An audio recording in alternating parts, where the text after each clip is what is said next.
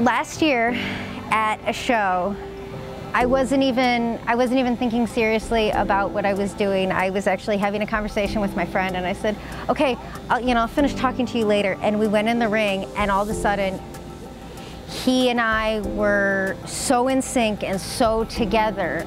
It was the most amazing run, and as we kept doing each exercise, I was like, in my head I'm going, he's doing really good, he's doing really good. He did his last article, and everyone started clapping and cheering, and so we were like, yeah, that's cool. So we get out of the ring, and they start calling for runoffs, and I'm like, oh, we're not even in a runoff, darn, and my mentor says, no, that's because you won outright. And sure enough, they called my number, and I started bawling. It was my first win. It was the greatest experience ever. And he's my other half. He really is. Everyone where we train knows me as Emily and Tyler. It's one word.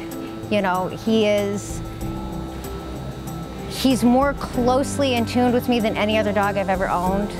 He's my first obedience dog, and he's amazing for a dog that A, is an off-breed, and B, a dog that, I didn't really know a lot about this. All I wanted to do was be able to do articles.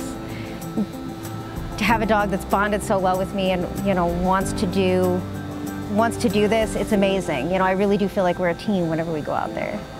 What starts off as a lot of work becomes fun.